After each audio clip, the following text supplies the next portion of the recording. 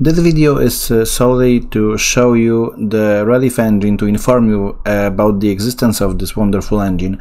This is an open source engine to run the Oddworld games, the Oddworld saves Exodus and the Oddworld saves Odyssey.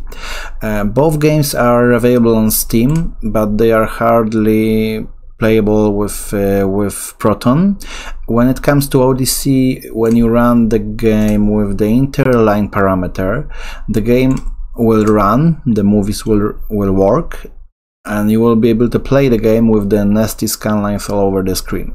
If you don't mind scanlines or you like them, some of you I bet do like scanlines, but I personally don't enjoy them at all, and it ruins the whole experience for me. So now we will be able to see how they work with the scan lines.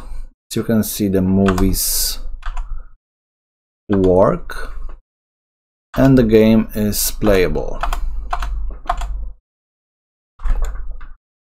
Yet, as I said, for me it's hard to enjoy. Okay, so we can start it and it's loading and it's working. When it comes to Exodus, on the other hand, the interline option does absolutely nothing, and the game hangs as soon as you enter the menu screen. So let's take a look what we get.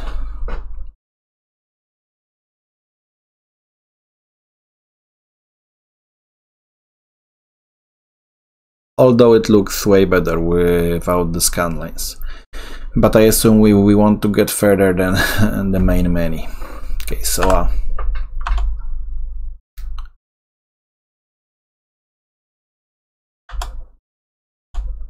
movies work, and when we enter the menu, the game hangs up. So that's what we can do for now. And now let's run both games with the Relive engine. You just must, when you build the source code, you just move the executable to the folder with the game and run the executable.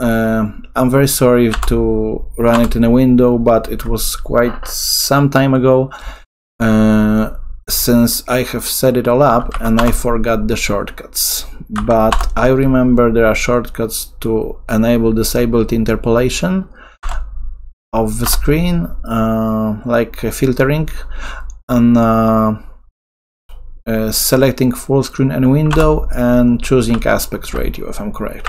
So as you can see, game works flawlessly. Now let's move to Odysee.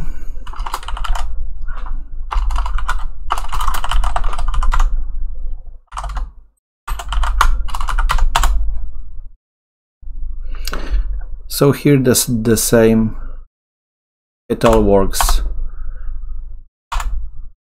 and game is more than just playable.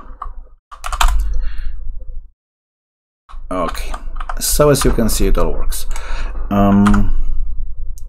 When it comes to building the source code, you can grab the binary packages as well as the source code from here for the release, or you can just get the Git version. And the instructions are here: compile from source, readme, and this section built on Linux. So that's all you need. Hope you will be able to enjoy the game the way you should be able, and thanks for watching. See ya.